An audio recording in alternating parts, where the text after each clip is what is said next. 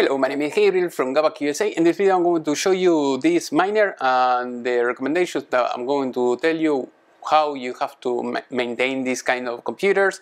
Otherwise you're going to burn them. So in this case I'm going to show you the connectors. They're kind of yellowish, almost melting, and also all the dust that this kind of miners are getting. So in this case I'm going to change the camera so that way I can show you and you will see. So in this case, as you can see, it has a lot of dust inside. I don't know where this miner was working. So as you can see here we have a perfect and clean board. So as you can see, you should be able to see my finger in the other side little bit. There you go.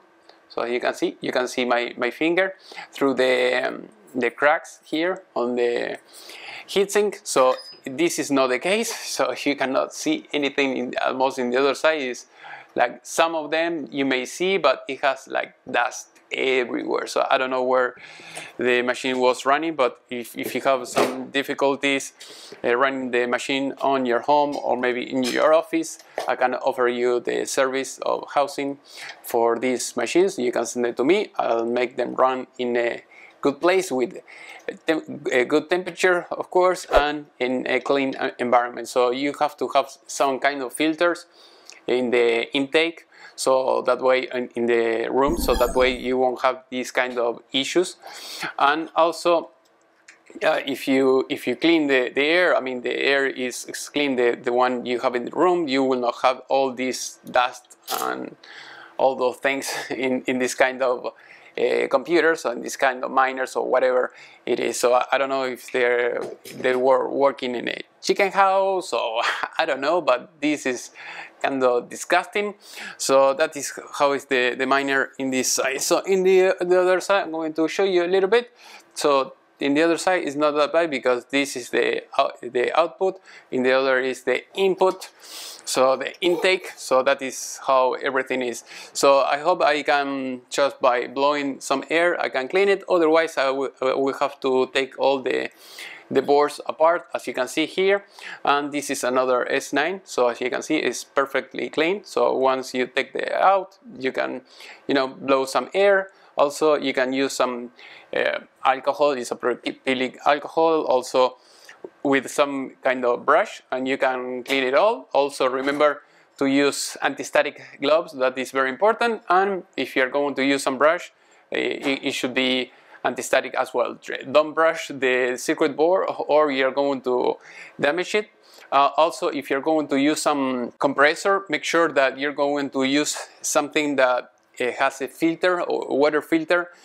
So that way, because if you're blowing air and maybe it has some drops of water inside of the hose and all those things, and after you clean it up, you start using the computer, you will have some short circuit or something, and that will damage the unit. So that will be very, very bad. So try to add one of those.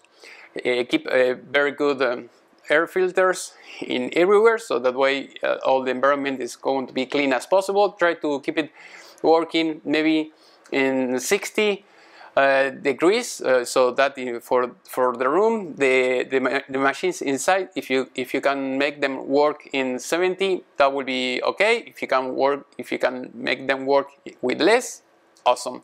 So at least that is the basics. In this case, if you have to take care of the machines, or if you have to do some maintenance and all those things, that is how you do it. If you want me to do it for you, just let me know.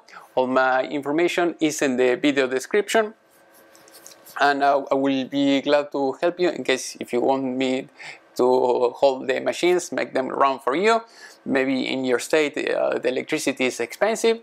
I'll try, I mean at least in my state is cheap. The electricity is cheap here. At least right now I am in Kentucky. So if you have any question, as usual, let me know in the comment section below, or send me a WhatsApp or an email or whatever. So I hope this class was useful for you. Remember, click on subscribe and the little bell. Click on like if you like it, in dislike if you dislike it, and see you next class. Thanks. Bye. Okay, after I just clean it, so I'm going to show you. So this will be a bonus material. I'm going to change the camera. So this is the case. So I'm going to clean it inside a little bit more, so that way it will be in mint conditions. Other than that, I just clean by blowing some air, and as you can see, everything looks clean and perfect like the other one. So now I have to see if there is some damage or not in these kind of miners, on these hashing boards, and other than that, it looks fine. The only thing, like I mentioned before, is the yellow that you see on the connector. That is because they were using the wrong power supply. Usually it's because of that. And if I show you another one that I have, that this miner, it has been using the right power supply, the connectors are all white. So that is how it should be.